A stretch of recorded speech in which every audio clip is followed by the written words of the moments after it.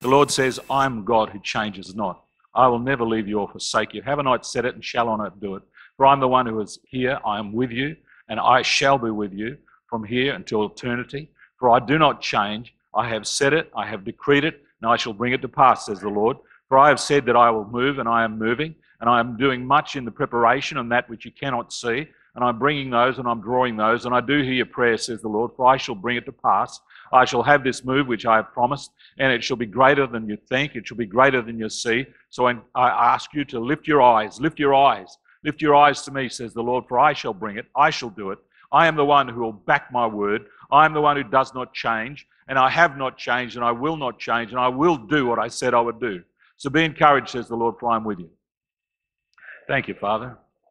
Thank you, Father. Thank you, Father. Thank you for that. I really want to continue on from that which God has been speaking to us over the last few weeks about faith. You know, when Mark Johnson was here, he said, you know, he wanted to speak to us about activating our faith. Last week, Neil spoke to us about being obedient to that which God says to us. You know, without faith, it's impossible to please God. I don't know about you, but I want to please God. I want God to smile at me. You know, God is in a good mood. He's in a good mood. In His presence is fullness of joy. We looked at that a couple of weeks ago with the young adults and just talking about the joy that Jesus brings. He brings joy. You know, He's got liberty. There's nothing getting Him down. There's nothing worrying Him. Nobody's put oil on His throne and He slipped off. You know, He just... he's in a good mood.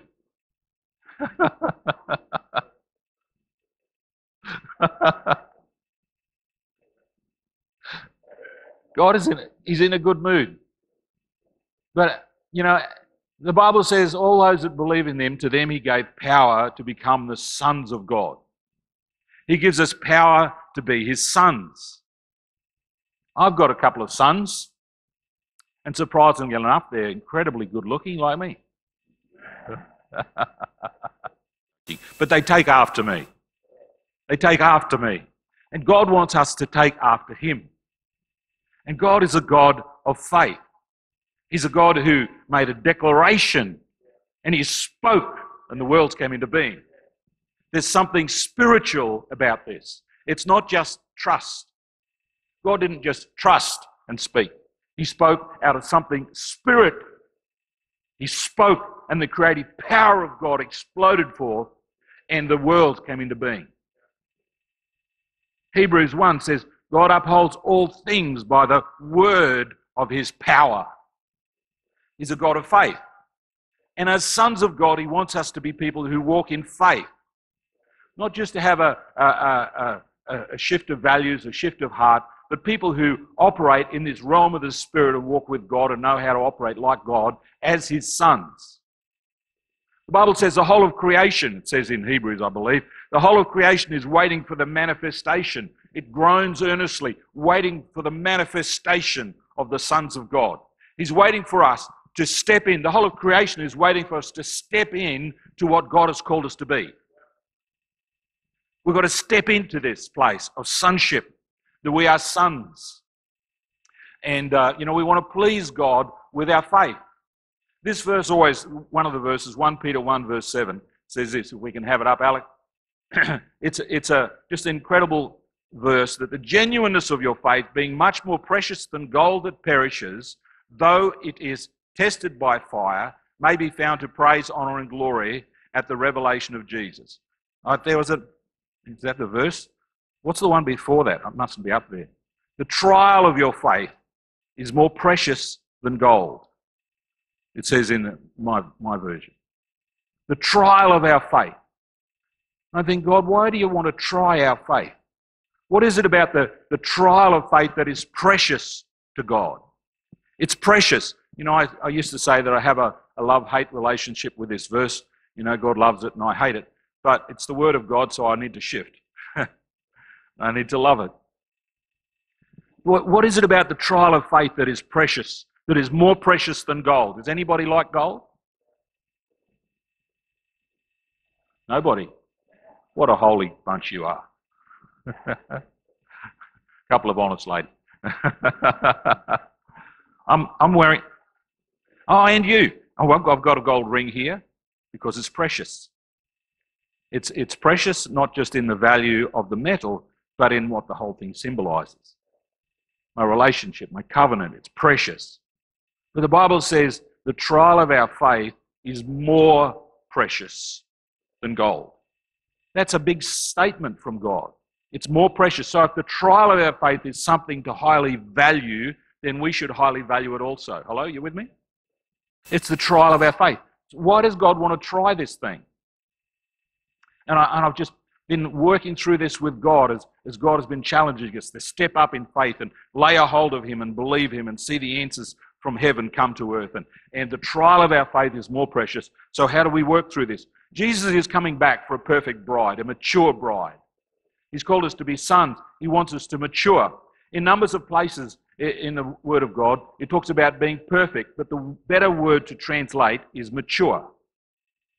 He wants us to be mature Christians. He wants us to have a mature faith. You know, when I was a young man, I wanted a mature bride, not an old one, but one who was fully developed. I know you're looking at me sideways, but if we can do this without being crude, Jesus is coming back for a mature bride. Just understand this from God's perspective. And if we can put it in that context, that a young man wants a fully developed woman, he doesn't want a squalling baby. Are you with me? So if Jesus is coming back for a fully developed bride, which is us, the church, he doesn't want a squalling baby.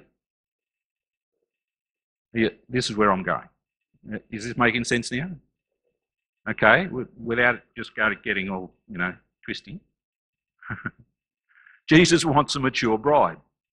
So he wants us to mature. He wants us to grow into who he wants to come back for and have that place of closeness and intimacy. And this is what the Bible says, that he's coming back for a mature bride.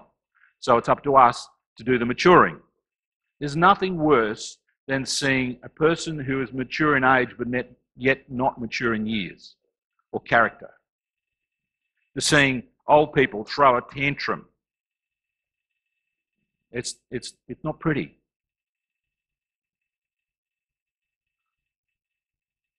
You know, when a snowman throws a tantrum, he has a meltdown.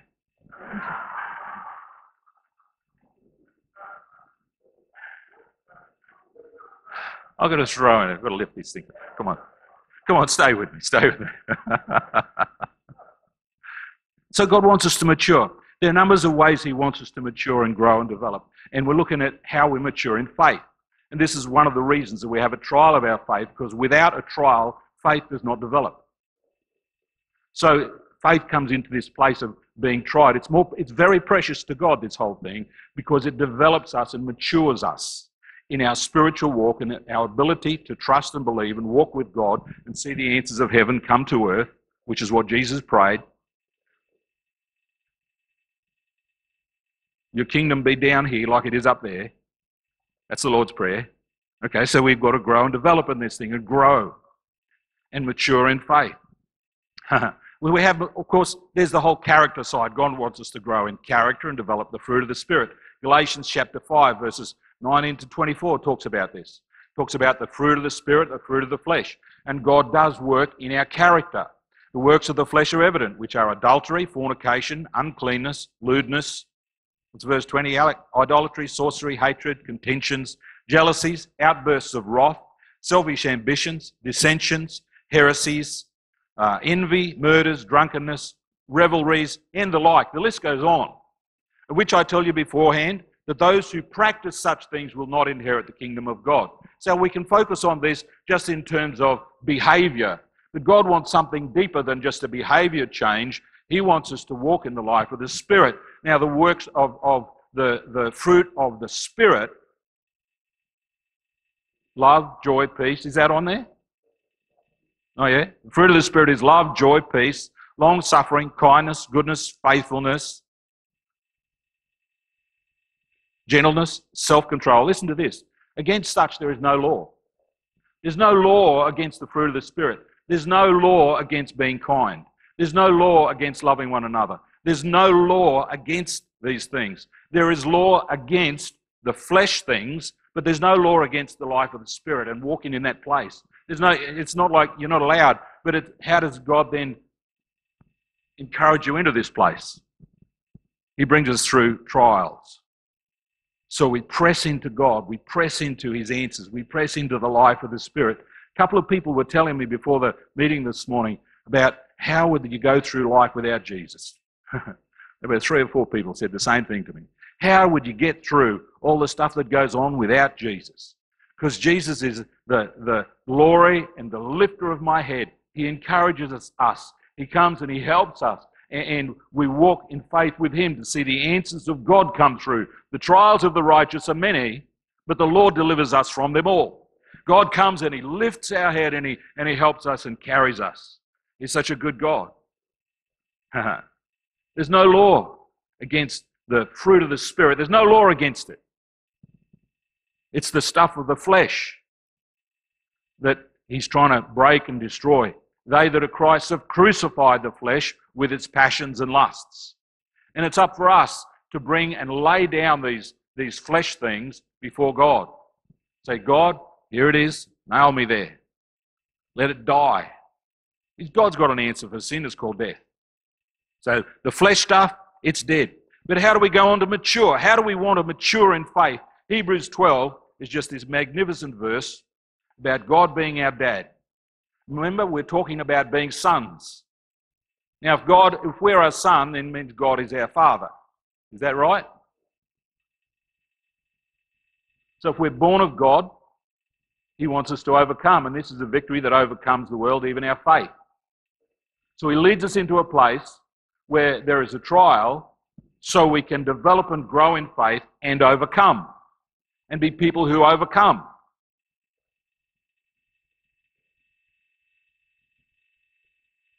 So if you're going through a trial, press into God and get the answers from heaven and be people who rise up in faith and see God come through for you. Hello? It's precious to God. I've lost Hebrews. Where's it gone? Here it is. We look to Jesus, the author and finisher of our faith, who for the joy that was set before him, this is verse 2, endured the cross, despising the shame.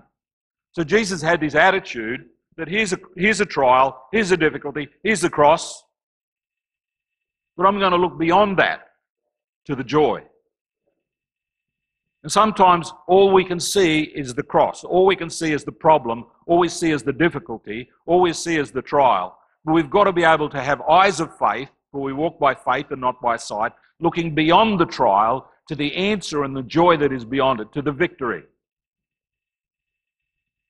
And we endure the trial for the purpose of the victory. And we go through it. What do they say? If you're going through hell, don't stop.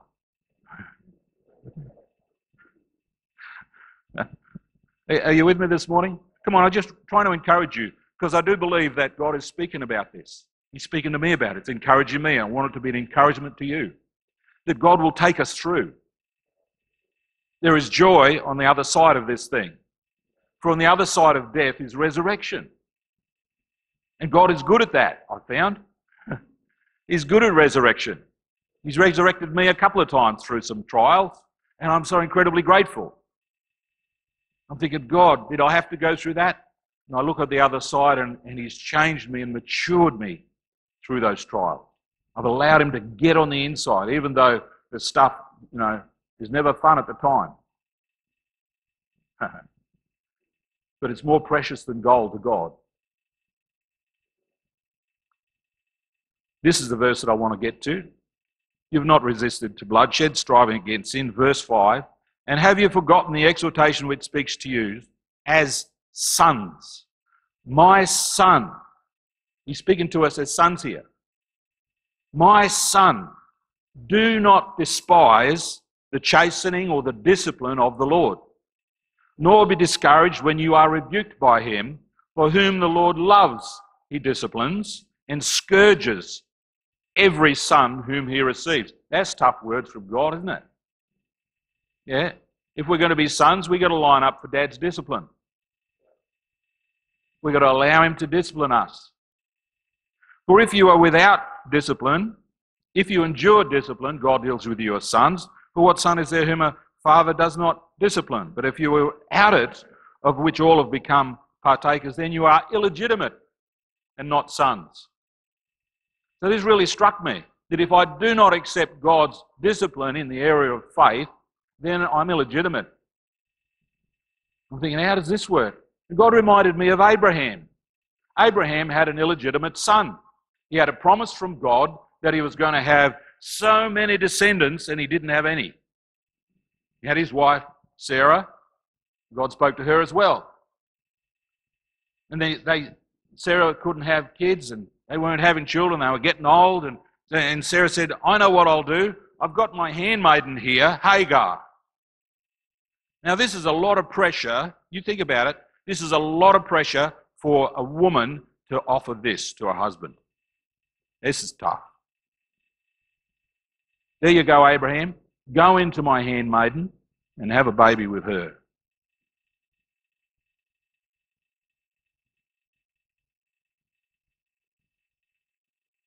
That's pretty, I don't know about you, but I find that really would be a very difficult pressure for this lady to do that, to go to that length. So they did. They went in. Hagar had a baby called Ishmael, who was the son of the bondwoman, illegitimate son.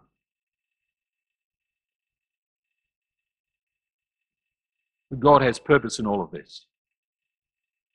So they had an illegitimate son. And God turns up again, straightens him up again.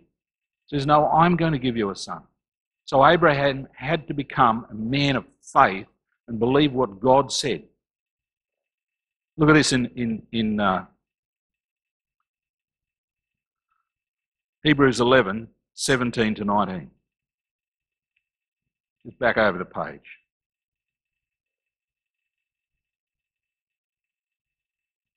By faith, Abraham was tested. He had his faith tested. He had a son, Isaac, with Sarah. He was tested. He offered up Isaac, and he who had received the promise offered up his only begotten son, of whom it was said, in Isaac your seed shall be called. Listen to what Abraham concluded. Concluding that God was able to raise him up, even from the dead, which he also received him in a figurative sense. So Abraham was tested, firstly, by trying to have a child. He had one that was illegitimate, but then he had the promise from God, and God tested his faith and said, come on, I want you to offer your son and put him on the offering table. And they did. They went a 3-day journey. And Isaac said, where's the offering? Abraham said, you're it. Hop on the table. I'm going to, That was a real test. Abraham had the knife raised. God said, hold it. Now I know that you believe me. And he said, look over there, there's a ram caught in a thicket. And offer that up instead. And because Abraham was willing to offer his only son as an act of faith, it was also a precursor and a picture that God was able to offer up his only son. That's why he's called the father of faith, because he believed God, concluding that, in Isaac my seed is going to be called. If I slay my son on the altar, God is going to raise him from the dead. Had faith for resurrection. Faith that was mature. Faith that believed that what God said he was also going to do. Fully convinced. You said it, God, you're going to do it. It doesn't matter what happens between here and there. Somehow you're going to make this happen because you said it. You've got to understand that faith is not just, a thing on its own, but it's in the character and nature of who God is. That we believe that God is who he says he is and that he's going to back his word and do what he says he's going to do. That God is. For he who comes to God must first believe that he is. But to mature in a place of faith, we believe that He will do what He said He's going to do. How many of you have got a promise from God? That's not enough. Every one of us should have something we're believing God for. How many of you are believing God for something? Yeah, just most of us. We should be believing God for something. But faith comes by hearing God. So if you've got a hope and you've got a place, something that you're asking God for to work, stay in a place of prayer until you hear God about it. Can I encourage you? That's why we go to prayer meetings and we get into a place and then God speaks. And when God speaks, there's an impartation of His Spirit to us, an impartation of His life, an impartation of faith to us. And we can take that as a seed. Faith comes as a seed. Then we water that seed by our expectation and by declaring and by locking a hold of that, of what God has spoken to us in our heart, and allowing that to mature and go through the trial. And it goes through, sometimes the trial is just patience. For by faith and patience we emulate those who have received the promises. Sometimes it's just a period of time. God spoke to Abraham quite early in his life, and it was many, many years later that he received the promise. He needed patience. You and I can hear from God. My wife heard from God something like 15 years before we were married. Isn't that right? That God was going to give her a husband. I'm the fruit of her faith. And we have so many, many testimonies like this. But it's a trial. It's something that God puts us through to prove, do we believe? We've got to mature in our faith. So when we get that promise, okay, God, I'm believing you. I expect you to do it. I fully believe that what you have said, you're going to do. So it's not just a matter of wanting God to do something. Stay in the place of prayer until you hear God. And then faith comes with it when He speaks. Is this making sense to you today? But then when God speaks, we've got to water that seed and allow it to grow through the place of trial. They say that when trees grow, if there's no wind, they do not develop a solid root system. So the trees need the wind to blow against them a little bit so that they put the roots down deep. God wants our roots to grow down deep with Him so we grow strong. And so we lock a hold of the promise of God, and when the trial comes, sometimes you get a prophetic word, any of you had a prophetic word, and it's like everything is totally opposite to that word. It's like, gee, that doesn't look like. And so then what happens? The first thing that happens is we question whether it was from God. Maybe you're not like me. Maybe you're more mature in your faith than me. Was that really you, God? What is that? It's the trial of our faith. Are we going to lock a hold and allow that seed to flourish? Or are we going to pluck it out before it's even germinated? So we've got to water that seed. No, this might be what the circumstances and the situation say. Faith does not deny present reality. It doesn't say, well, that doesn't exist. No, but it makes way for a better future. So we lock a hold of the seed of the Word of God. This is what God said. The circumstances might be this, but I believe in who God says He is, because He is going to do this thing regardless of what the picture is, regardless of what the circumstances are. God, you're going to do this. You're going to come through. You're going to make a difference. And as you water that seed, you grow strong. You put your roots down in faith into the character and the nature of who God is, and you stand strong and stand firm.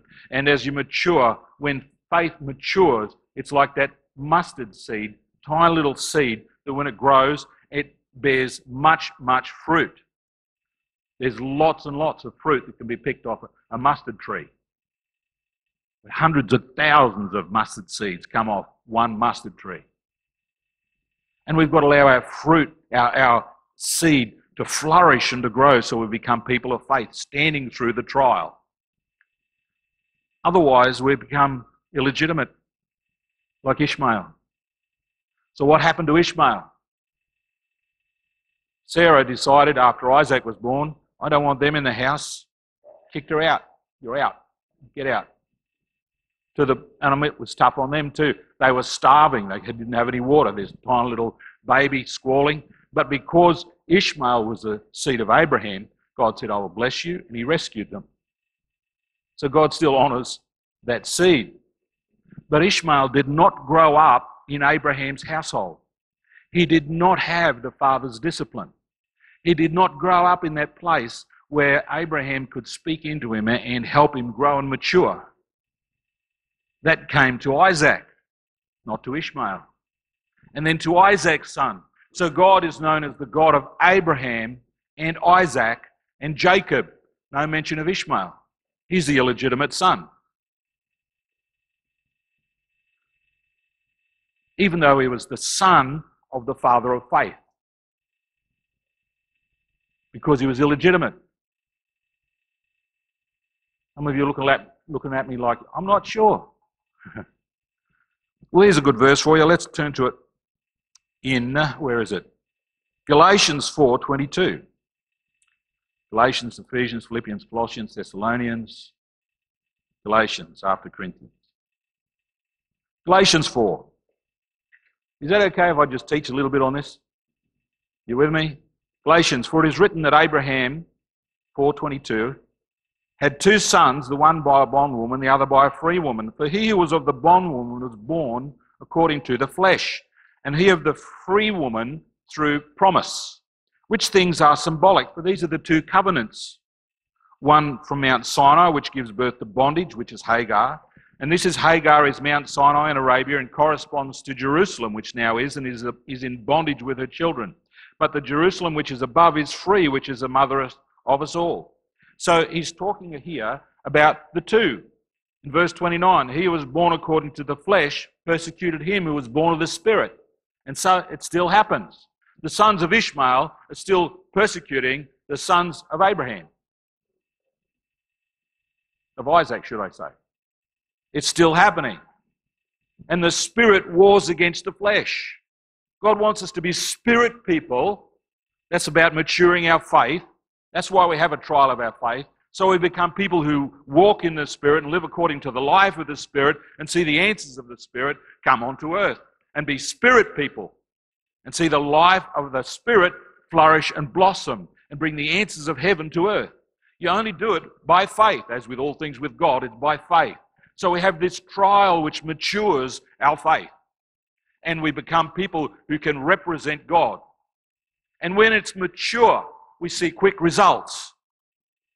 But when it's in its infancy, we're still putting in our roots. We've still got to water that seed. Here's another verse for you. In 1 Samuel chapter 1, there was a lady, married to a man, of course, but he had two wives. One was Elkanah and one was Hannah. One was, go to the next verse. He had two wives. The name was Hannah and the name of the other was Peninnah. Peninnah had children, but Hannah had no children. Now, I don't want to read the whole chapter for you, but the end of the story is that this man took his two wives up to the temple every year to offer towards God. But Hannah was so troubled because she could not have a child. She was barren. But that place of barrenness put her in this position where she cried out to God. And Eli the high priest thought she was drunk because she was mouthing words but nothing was coming out. He said, don't come here drunk. And she said, no, Lord, but I'm desperate for God to give me, for God to answer my prayer. And Eli didn't even know what the prayer was. And she was praying, God, if you give me a son, I will dedicate him to you. And this is how Samuel the prophet came to be. God answered her prayer. She gave birth to Samuel the prophet. When he was weaned, she brought him up and she gave him into the temple to grow up in the temple. And here we have this great man, Samuel the prophet, who grew up knowing God as his father and had the correction of God the Father around his life and the ability to hear the voice of God And the Bible says at the end of his time, not one word fell to the ground from Samuel's lips. There was no stupid talk out of his mouth. Maybe he didn't tell dad jokes like me, I don't know. But just this incredible man. Samuel the prophet was born out of this place from Hannah's barrenness and her cry towards God as she pressed into God. I encourage you, friends, if something looks, you're going through some stuff, press into God and get an answer from God. Be a person who prays and presses in and hears from God and allow the answer of God to flow to you. The trial of our faith is not to destroy us. It's so that we press in and discover the answers of God. In the end of the verse, it says at the end of chapter 2, I believe, that Hannah went on to have another 3 sons and 2 daughters. So God fulfilled her. Even though she started off with an incredibly barren place, she gave birth to the great man, Samuel the prophet, who ushered in King David, the greatest king in Israel. That's what the Israelites say, so I've heard. They still honour him to this day. So there's a great legacy here that happens when we learn to walk with God and learn to usher in and become sons of God. Jesus said, "If you have seen me, you've seen the Father." Now in Jewish culture, when a young man went through his bar mitzvah, he was able to then represent the Father. He would go into the marketplace and he could buy and sell for his Father and represent. That's what Jesus did. He represented the Father. If you've seen me, you've seen the Father. And he wants us to grow into this place as sons where if you've seen me, you see the Father. Where we represent God. Where we represent his faith. Where we represent his life, his character, who he is. Where we are ambassadors of Christ on this earth. And it's got to work not just in church, but in the marketplace. It's got to represent in the home. Got to represent in all the different aspects and spheres of life where we represent Christ, where we operate as sons, not illegitimate, but people of God, mature faith. I was speaking, last week, Deb and I had the privilege of having our grandchildren, or Deb's grandchildren, and we went down to Brisbane on Friday and picked them up.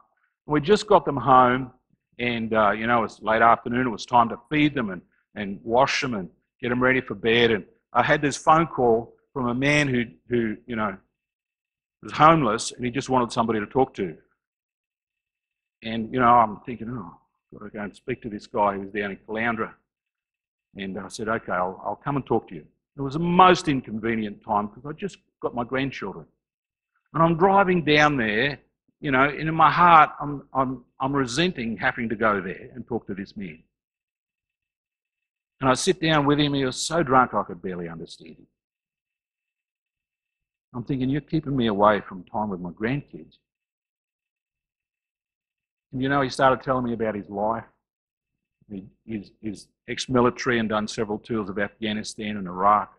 I said to him, you have PTSD? And he says, I wake up every morning thinking about killing people. Just dreadful stuff. And something switched within inside me. Went from resenting meeting this man to just having such incredible compassion for him. He's a broken man. And I'm thinking, my God, how can I help him? And he said, I haven't been back to my tent. I've got a tent up here somewhere or other. And I said, well, I'll drive you back up. He says, I haven't been there for a couple of days. My tent, I don't know if it's still there or somebody's taken all my stuff. And he led me through the dunes at the back here. And it's not far away from here. And, just this hidden little tent down amongst the dunes. And his fishing rod was still there and all his gear. And I said, how long have you been living here? He says, 2 months.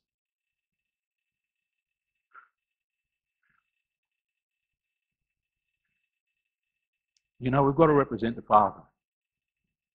And just have some compassion for people. The Bible says in several places that Jesus was moved with compassion. We've got the verses there, Alec, you can pull them up. where Jesus was moved with compassion, and after Jesus was moved with compassion, then he began to heal the people. Then he fed the 5,000. Then he taught them. He operated out of this heart of the Father for the sheep, this heart of a shepherd. And sometimes we've got to be moved so we can get moving. And since I met that homeless man, I've had half a dozen conversations with various people that want to do something for the homeless.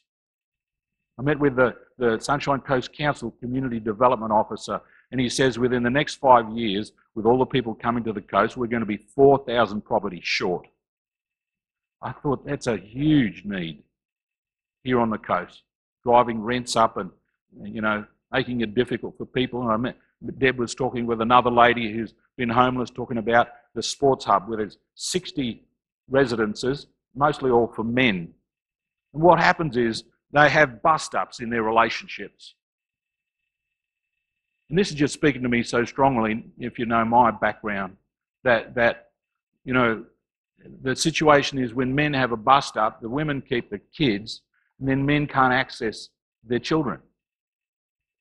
And this is just breaking my heart. I'm thinking, God, what can we do about this? We've got to do something. And I spoke with another man who wants to do something. I spoke with another who's got some, things and some community development people and neighbourhood centres and just all this stuff going on. There's need in our community, friends, and it's not just for coming to church. There's need that somehow or other, as Christians, we've got to step up and make a difference in our world. There are men there who they might have been, call them a name and say they're idiots and deserve to not have a family, but I've been in that situation where it's difficult to get access to your own children. And you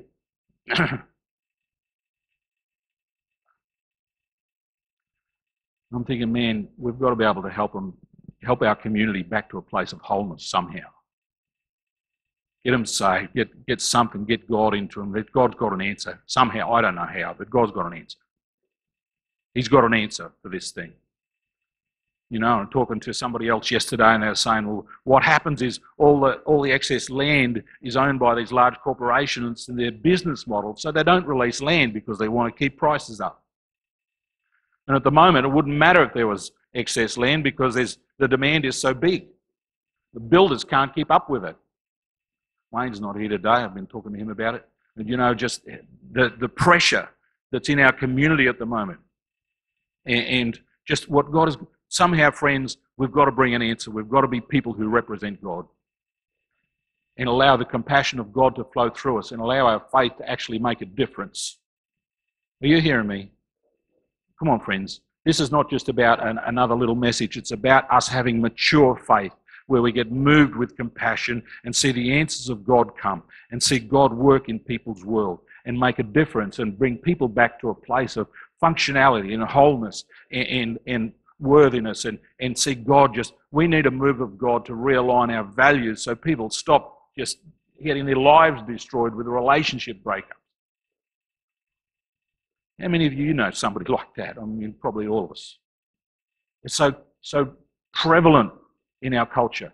Now I'm just preaching out of passion here, but I just want you to hear that God has called us to be mature, to have our faith make a difference on this earth.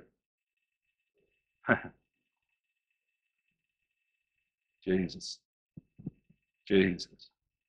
And let's not let our barrenness cause us just to fold, but to press into God and get the answer from God. We need some answers. We need God to come through. We have lots of need. I'm amazed today at how many people are away that help actually run this Sunday morning service. Thank you, Alec, for stepping up and running the laptop. Thank you, Bob, for coming and doing that.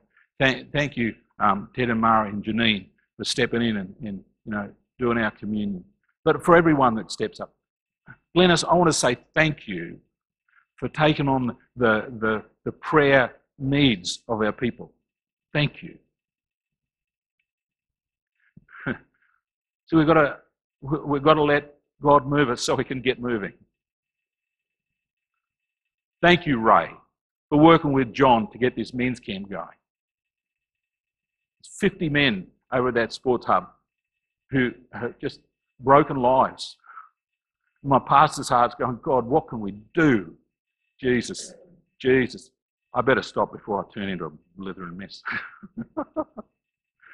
Let's be people who mature in faith and grow with God and allow God to bring the answers of heaven to earth and see God come through and make a difference. Spirit of God, I hope I've encouraged you with some principles and some keys today, but also with some passion to see God come through somehow. Now, in your world, you have needs.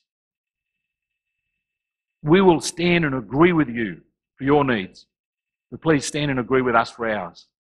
Let's be people who do this together as we stand and fulfill who we are as the body of Christ, as sons of God, encouraging, supporting, where everyone puts in together and there is no lack. That's how we're designed to do it. We're designed to operate as community.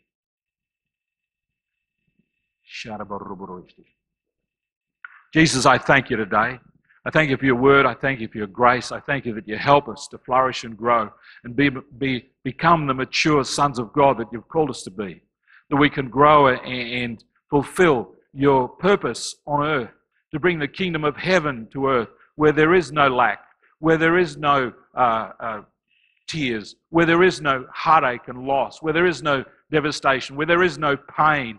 That's heaven, God. And the promise in that prayer is that it belongs here on earth. And Father, we believe you for it. Somehow or other, you'll take us into that place where we can walk in the resurrection faith. It's to believe that you will do what you said you would do, that you will make a way somehow or other. You are our answer, God, and we look to you and we thank you for it. We honor you and love you so very, very much. In Jesus' lovely name. Amen. Amen, amen, amen. Father, we thank you. There are some people here today. There are people here, and it's like, as I was speaking with Adam, it's like God's doing something here, lining you and putting you on a path, and you're going to get traction. But there are people here, I feel like, you want to get activated, you want to do something, but you don't know how, you don't know which direction, you don't know how to move forward. And, you're just going through life and doing okay, but it's like there's something been touched by you today. How do we move forward, God? How do we get traction? How do we press on? That's just what I'm sensing God saying to me. If that's you, please allow me to pray for you. Let's pray together. Let's believe God.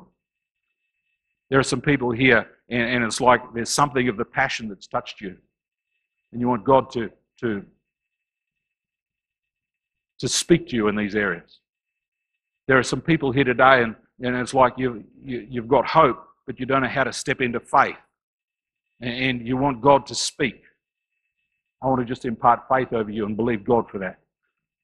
So there are 3 areas that I want to pray for. Any one of those, please come out. Let me pray for you. Let me believe God and let His presence come over you and meet that need. Who are those ones? Please come. Please come. Come on. Let's let God touch us and flow. So it's not just up here, but God imparts something in here. Spirit of God, thank you, man. Come on. There's more. There's more. I'm sure there's more. Thank you, Holy Ghost. Thank you, Holy Ghost. Come on, respond, people. Let God touch your will. Let God touch your will. Let God touch your will.